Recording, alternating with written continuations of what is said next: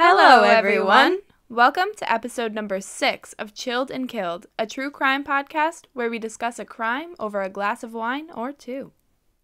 We're your hosts, Sam and Amanda. And this week we are discussing a story about a Connecticut man who was convicted of murder, but will soon be released among the free people like you and me. For this week's wine, we chose Taffeta, a fizzy and fun red.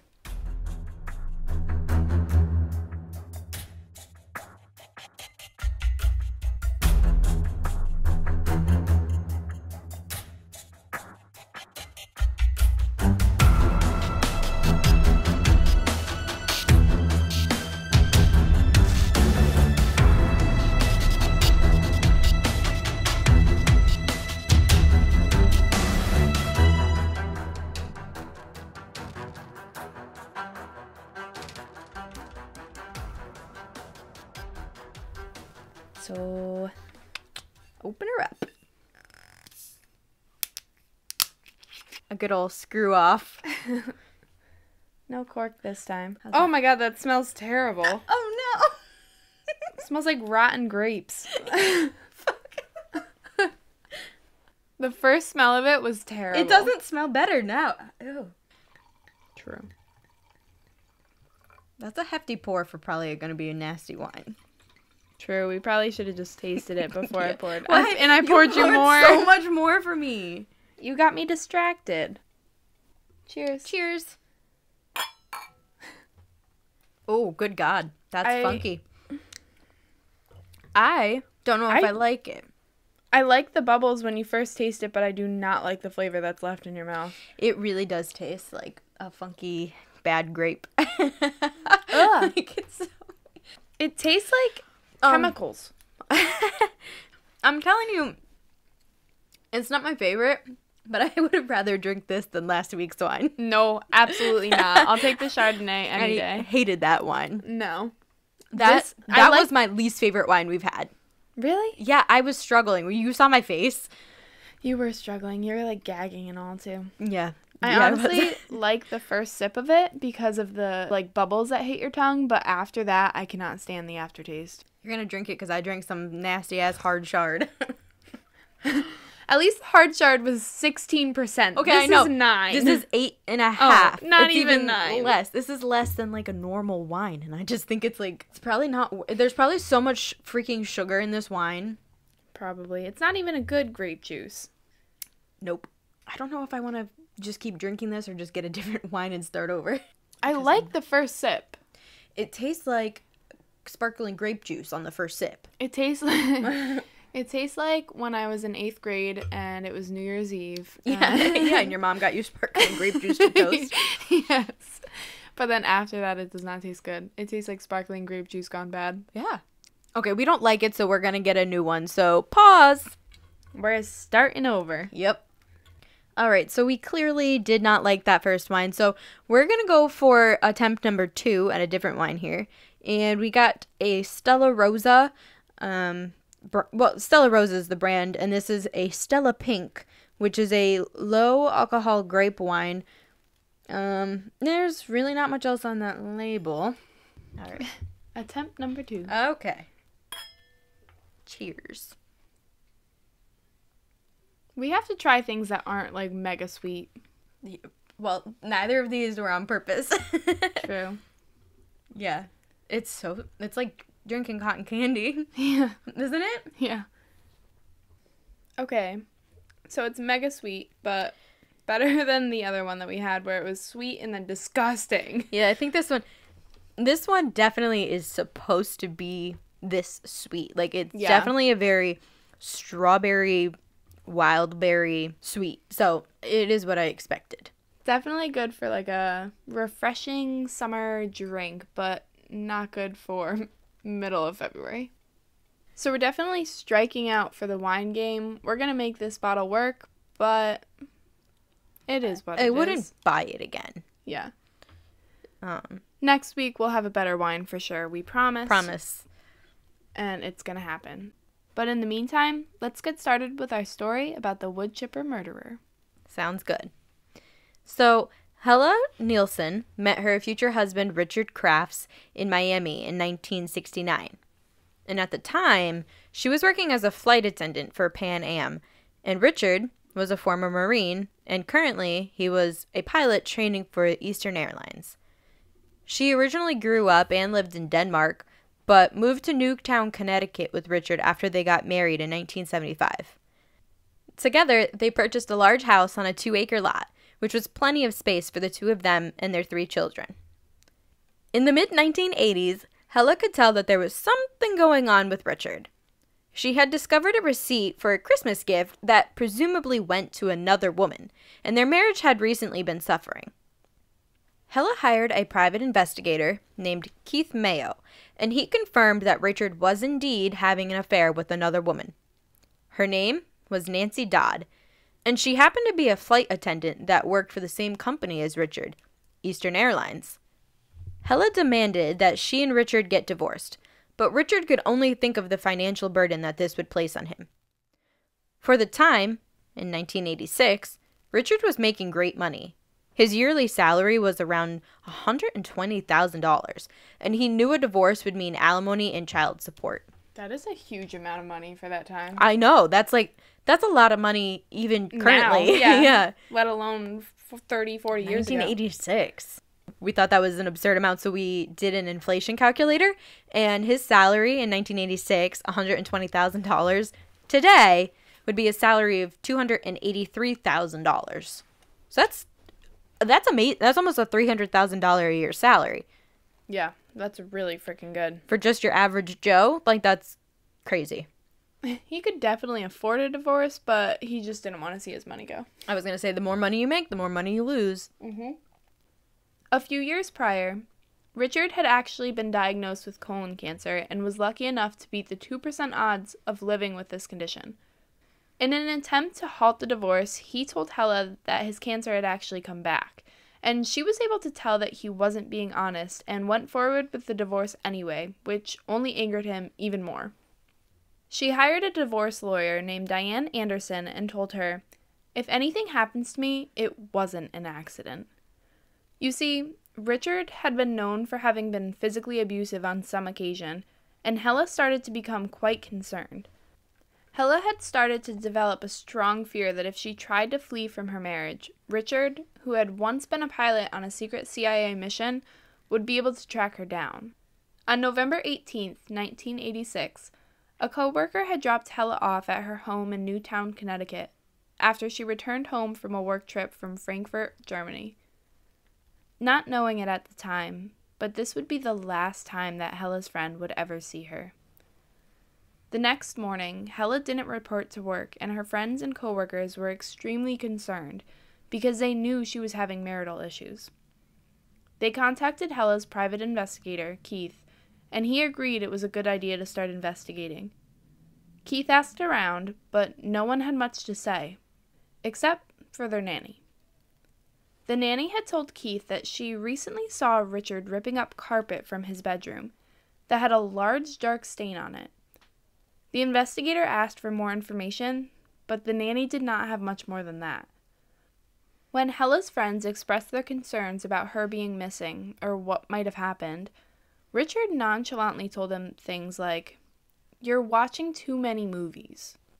The local police received a tip from a snowplow driver that he had seen a man operating a woodchipper on a bridge over the Housatonic River at night while it was snowing. Odd. This was a tad bit alarming, since none of those conditions are normal to be operating a woodchipper in, so the police went to investigate. The state and local police investigated this tip, and along the shore of the river they found a pile of wood chips, a letter addressed to Hella, and when they searched the river, they found a chainsaw with the serial number filed off, and near it, the serrated blade, which had been taken off the bar of the chainsaw. They also found human hair and tissue between the teeth. At this point, it didn't look great, but there wasn't anything technically connecting the investigation to Hella's disappearance besides that letter. The police obtained a search warrant by late December to search the Crafts' property. They noticed a few abnormalities right away. For one, there was sections of the carpet that had been removed from the couple's bedroom. Along with the carpet being gone, there was also a smear of blood along the mattress. Richard told the police that he had no idea about the whereabouts of his wife, but also told some other people about different possibilities about where she might be. One of his stories suggested that she might have gone to Copenhagen, Denmark to care for her ill mother. He also told people that she might have run off to the Canary Islands with a friend, and Richard's defense lawyer would later argue that Hella was a woman who spoke 4 languages and traveled the world. He suggested that she really could be anywhere. Hella's mother at the time immediately disputed the story that Richard was suggesting. She had stated that her health was well, and Hella was not scheduled for a visit until April of 1997. And while not knowing your wife's whereabouts isn't a true crime in itself, making up numerous stories about where she might be only makes you look a little bit more suspicious. The investigators were meticulously combing through the shoreline, where the snow had been deliberately melted by the investigators, and they were able to uncover more evidence.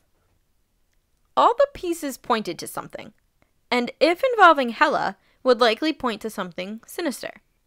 The detectives found 2 teeth, 1 tooth crown, which happened to be the most damning evidence at the time because they could match dental records, but DNA profiling didn't exist yet.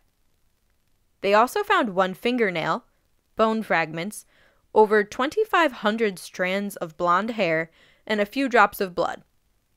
While technically no body had been located, the evidence they had would be enough to prove that a human body had been mutilated, and whoever tragically was involved would not have been able to live through it. They just had to prove, without a body, that it was Hella. Investigators worked to decipher the serial number on the chainsaw found, and wouldn't you know, the number matched the serial number that Richard had filled out on the warranty form. Later, during the trial, the prosecution lawyers used a woodchipper and a frozen pig body to show jurors what bone fragments would look like after a frozen body was pushed through a woodchipper.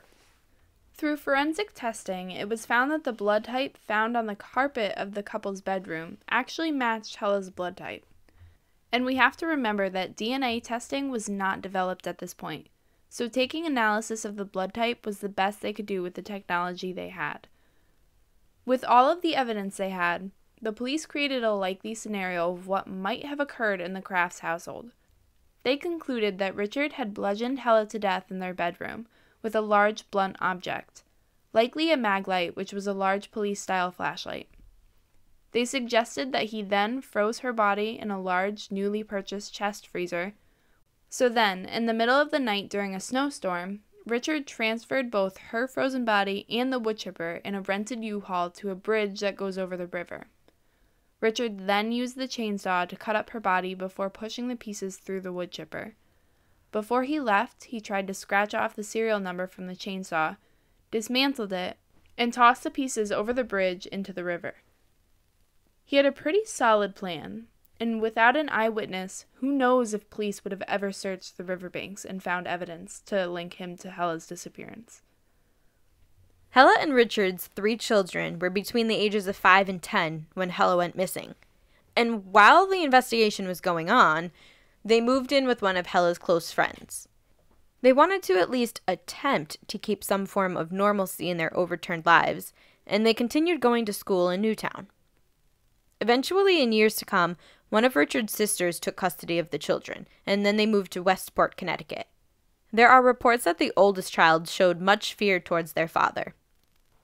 Richard was arrested in January of 1987 for the homicide of Hella Crafts and was held on a $750,000 bond at the Bridgeport Community Correctional Center, where he stayed, unable to post bond, until his trial in 1987. The trial was off to a fine start. However, one of the jurors ended up walking out of deliberations, causing a mistrial. Richard had a chance at a second trial, and during the entire 11 weeks, Richard maintained his innocence. On November 21st of 1989, Richard Crafts was found guilty of murder. This was a major headlining case for many reasons, but specifically because his was the first case in Connecticut that resulted in a conviction without a body, and it was the first time cameras were allowed in a courtroom during a murder trial. Richard was sentenced to 50 years in state prison in 1990. Based on our findings, there were conflicting reports on where he actually served his sentence. One article stated that he began his sentencing in the Bridgeport Community Correction Center and then moved to the Connecticut Corrections Institution in Somers. Another article suggested that he started his sentence off at the MacDougall Walker Correctional Institution, a maximum security facility for men in Suffield, Connecticut. Due to the many conflicting reports, we cannot say with certainty which facility he started or finished his sentence, but we do know it was somewhere in Connecticut. At the time of his sentencing, there was a law in place that has since been changed, called the statutory good time, which allowed an inmate to serve significantly less time from their sentence due to good behavior and working jobs within the prison. He wouldn't have been able to get out early if he was sentenced today. But because that's the way the law was written during his sentencing, they have to honor it. Richard tried to appeal his conviction in 1993, citing the evidence used against him was only circumstantial, and also that his case had been so heavily covered in the news that there wasn't a chance for him to have had a fair trial. The state Supreme Court decided to uphold his conviction and not let him out of prison early. Just recently, in January of 2020, a now 82-year-old Richard Crafts was released from the Connecticut prison almost 20 years before the end of his sentence. He was moved into a halfway house, a veterans transitional housing program, in Bridgeport, Connecticut, where he'll stay for a little bit before officially being released. Richard's release conditions do not involve probation, so by summer of 2020, Richard Crafts will officially live among us as a free man. Yeah, he's really something. And it's just crazy. Like, we obviously covered this case. Like, we had this on our list of cases to cover anyways. But with the timeliness of it all, we figured this is a pretty good case to bring up right now because seeing that he was just released and we've seen, like, videos and, like, actual, like, news reports of him being out in public. Yeah, he's, like, covered the news here. Yeah. It's pretty cool. It's an interesting thing to follow.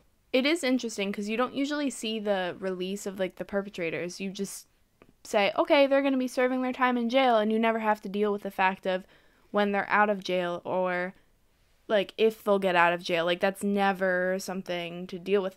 And really, like, I know he didn't serve his full 50 years, but 50 years is not a long time to murder somebody and send them through a wood chipper. Nope. No, it's really not. And when you really think about it, for the 30 years he did serve, that's really not a long time. No. It's such an interesting case because he wasn't technically like a family annihilator. Like, he didn't snap and kill his family. No. Which is like what they do. He would have killed his children then, but he did not. He just went after his wife because of a nasty divorce. He went on a murderous rampage out of, like, anger over divorce. Yeah. Seems like it was a pretty fast time frame to think of that, too. Because, like, she came home. I mean, maybe he thought of it when she was away. I don't know. But, like, she came home, and then it was just like, there we go. She's gone. Like, her friends can't find her. Like, she's a missing person. Yeah, within a day. Yeah. Yeah, that was fast. He Super wasted fast. no time. What else about this case is crazy? I think the craziest thing is just that he's out. Yeah. Like 40 minutes away from us. I know. That's what's crazy. Should we just finish this up here and do a little bit of a review on our wine? Yes, but before we do that, I just want to say, Richard Crafts, just because we covered your case, please don't come after us and freeze our bodies and put us through a wood chipper, because that would be really... You'd go to jail again, okay? We aren't the first one to talk about him, I'll tell you that. All right, fair. And we won't be the last. Okay, so back to this end. Okay, so now we're really going to end it. Yeah. All right, so the bottle of wine's gone. Now, granted, it's 5%. It really tasted like we were drinking a sweet cotton candy berry juice. Not wine. No. It wasn't bad. Again, very good for the, like, summer. Yeah, like at a barbecue or something. Yeah. We made it go down. Yeah, it was easy to go down. It wasn't like we fought this. It wasn't gross. It just wasn't what it was looking for. It was, however, 100 times better than the first one we drank. Oh, God. That one we dumped out, and we were like, nah, that's not even going to make it through the podcast. So. Start over. Yeah. Yeah, it was good. And I do not recommend drinking taffeta red sparkling fun bubbly bullshit. Not fun, definitely bubbly, all of the bullshit. Ugh, it was gross. No, but if you're into sweet wine, Stella Rosa's good. It's kind of like honestly, it's like a sparkling Moscato type. That's what Stella Rosa does a lot of. Like, they have a peach one I've had before. It's very, it's like micro bubbly. It's so bubbly. But it's stronger, I think, than this one is. But it was good. I would get it, but I just probably won't, because I'm just in the mood to try a bunch of wines, and I'm not gonna buy it again. Yeah. So, but it was good. So. Yeah. Before we go, since this episode was such a shit show, we're gonna provide you with some lovely bloopers from the episode, because this one's not a very long one, and we figured you guys should be entertained with all of the shenanigans that go on behind the recording. So we really hope you enjoy. It's Enough funny. Says the refreshing wine reveals bright pink.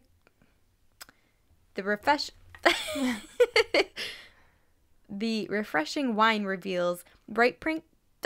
Fuck. We're just gonna try it. Okay. We're not even gonna read. We're just gonna pour.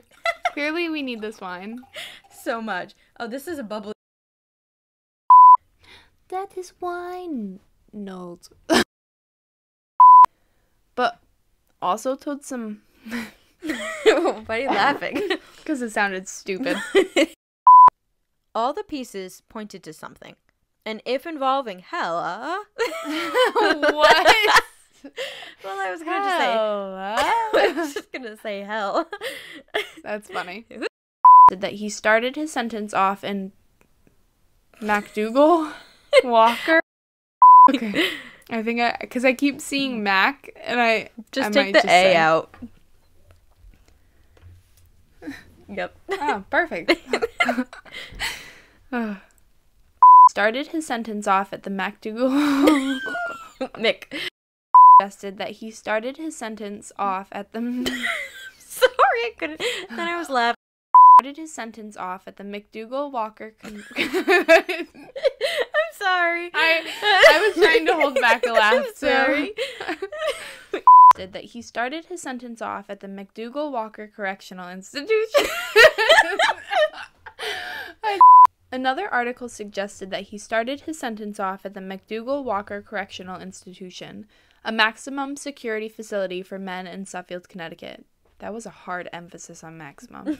That's okay. I'm saying it one more time. Oh, okay.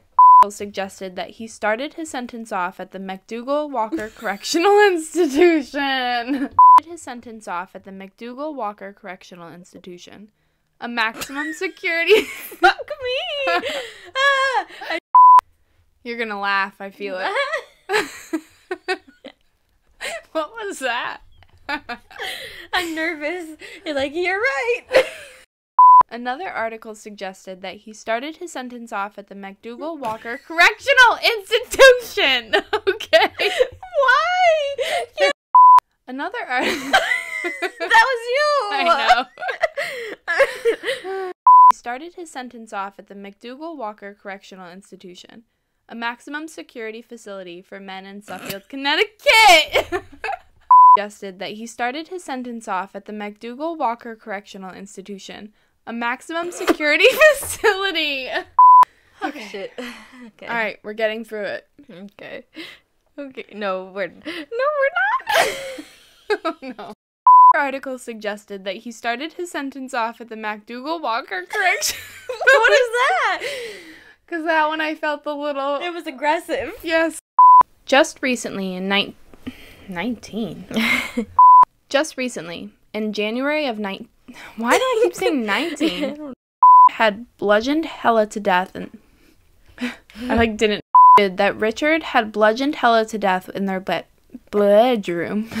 That Richard had bludgeoned. Why can't I say that word? I don't know. We're vulgar when we fuck up. How, I don't know. I guess I just never really realized that you can't even get the first sentence right. I wish there. Thank you so much for listening this week. Be sure to follow us on Instagram at Chilled and Killed Podcast, or send us an email with any questions, comments, or requests at chilledandkilledpodcast@gmail.com. And we'll be back next time to talk about Elisa Lamb. Until next time, bye! Bye.